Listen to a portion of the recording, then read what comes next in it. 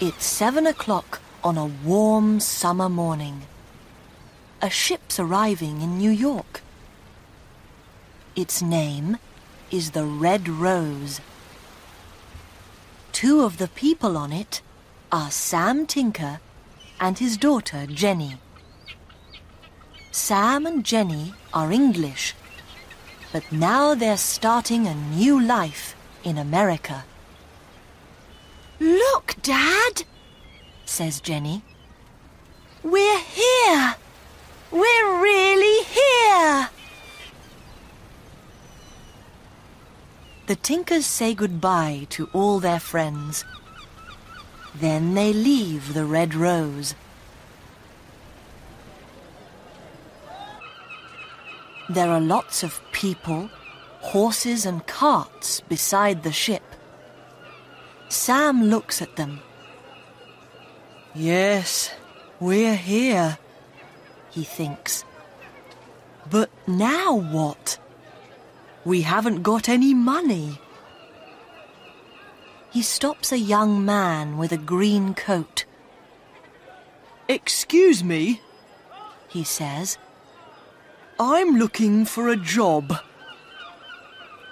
The man turns to his right. "Talk to Jack Crane," he answers. Jack Crane's a farmer.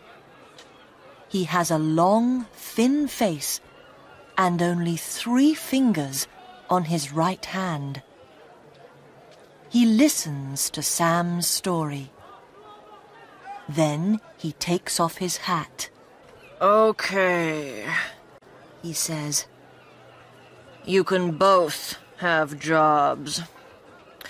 I need a new man to work in the fields, and we want someone to help in the kitchen too.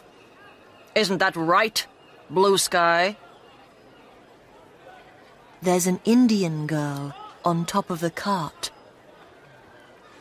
"Yes," she says, and smiles at Jenny.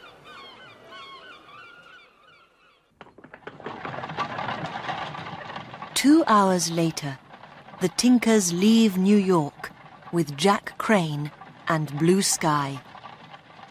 They're both very happy. "How far is it to your farm, Mr. Crane?" asks Sam. 80 kilometers, Jack Crane answers.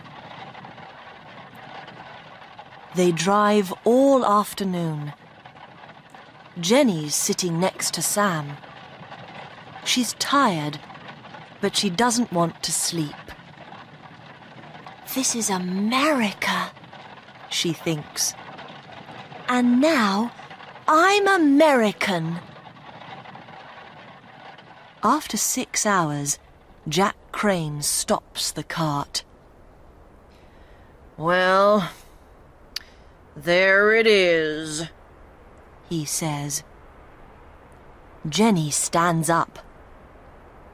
It's evening now, and the sun's going down. In front of them, there are lots of beautiful yellow fields and a big farmhouse. Jenny looks to her left. "Where's that smoke coming from?" she asks. "That's the Indian village," answers Blue Sky. "My family lives there."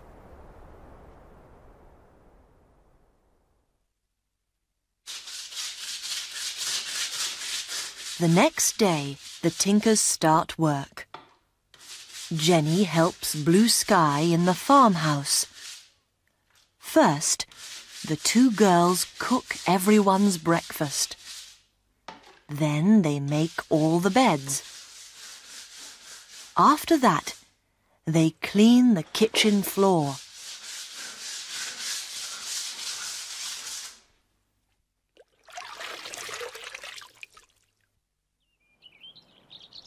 At the same time, Sam's working in the fields.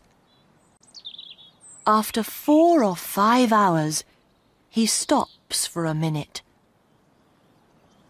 "What are you stopping for?" asks Jack Crane. "Come on! Get back to work!"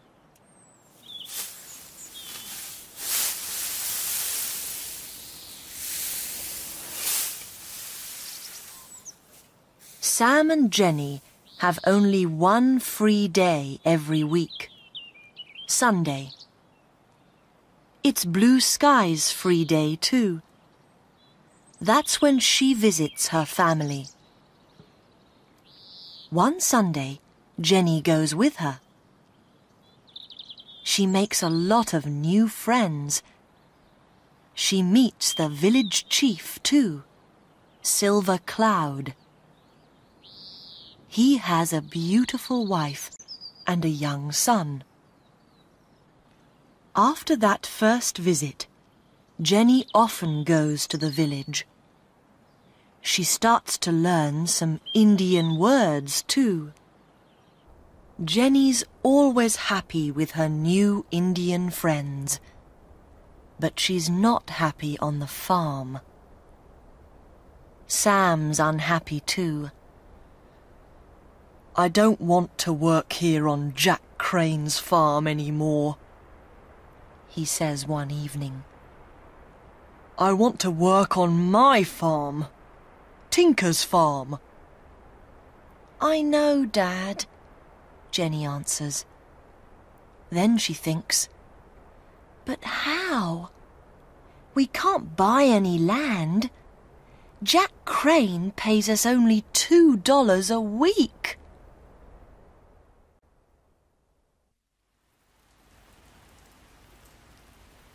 Four days later, Jenny and Blue Sky are making the beds.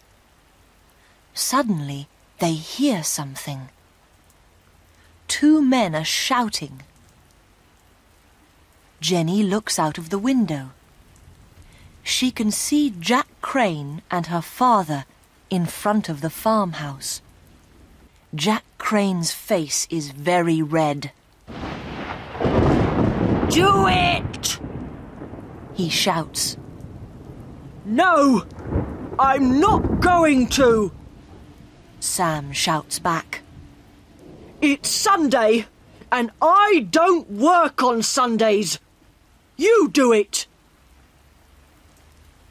Jenny runs downstairs and out of the house.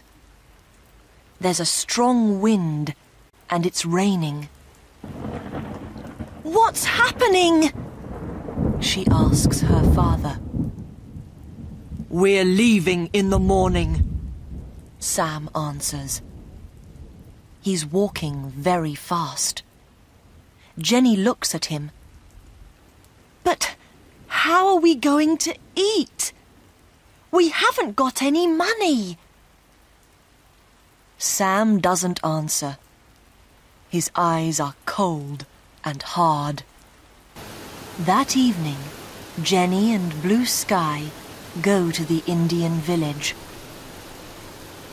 "This is going to be my last visit," Jenny thinks. Blue Sky's sad too. She doesn't want to lose her friend. The two girls say nothing for 20 minutes. Then Blue Sky stops her horse. She can see something in the river to their right. It's a small boy. "Help!" he's shouting. "I can't swim! Help me! Please!" "It's the chief's son," says Blue Sky. "What are we going to—" But before she can say another word, Jenny gets off her horse. "I'm coming!" she shouts. Then she jumps into the cold river. "Help!" shouts the boy. Jenny swims to him. His head's going under the water. She puts one arm around him. "It's okay," she says. "You're safe now."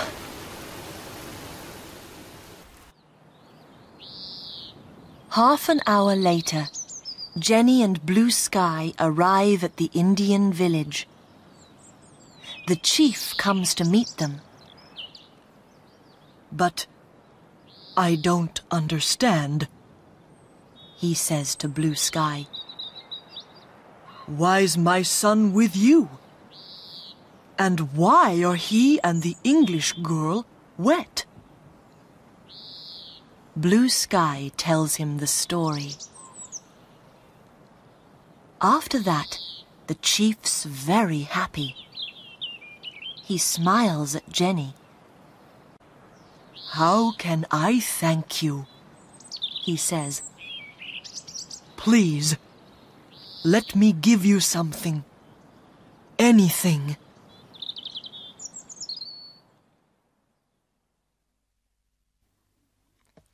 At 9 o'clock, Sam's putting some boots into a bag.